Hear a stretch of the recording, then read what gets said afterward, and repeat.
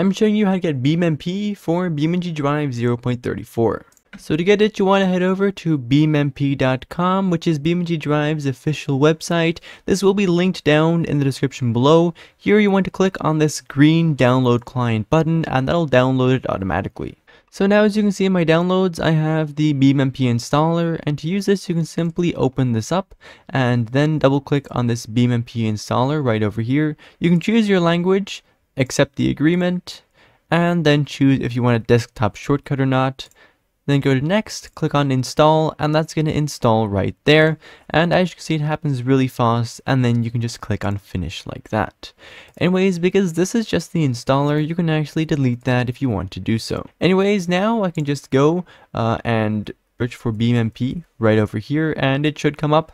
Then we want to click on that, and this black box is going to open up. That's going to make sure that BeamMP downloads. Then after that, BeamNG Drive is going to launch. As you can see, this black BeamMP launcher thing over here is going to stay open. If you close this, BeamMP will not work. As you can see, you must keep this window open to play BeamMP.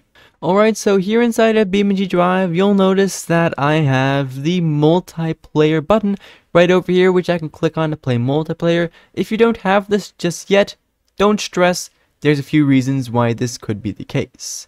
You want to go, if you don't have this yet, you can go into your repository over here, then into this mods manager section. Then you want to find the multiplayer BeamMP mod, which in my case is right over here. If this is deactivated, just like this one is, you want to click on the orange button and that is going to activate it.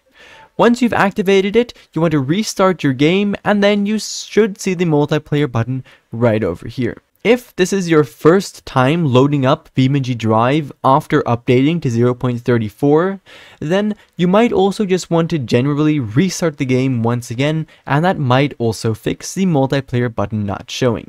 Also, you will notice that you still have the old user interface when using BeamNG Drive multiplayer for 0.34. That's because it adds this extra button over here, which causes the game to revert back to this old interface. However, the new interface should be introduced shortly, I suppose. Anyways, for right now, you can just simply click on this multiplayer button right over here, and then you will find all of these servers, as you can see, as well as all of the other information on this left hand side right over there. Anyways, for right now, that was basically that. Thank you ever so much for watching, and I do of course hope to see you again in the next one. Bye bye.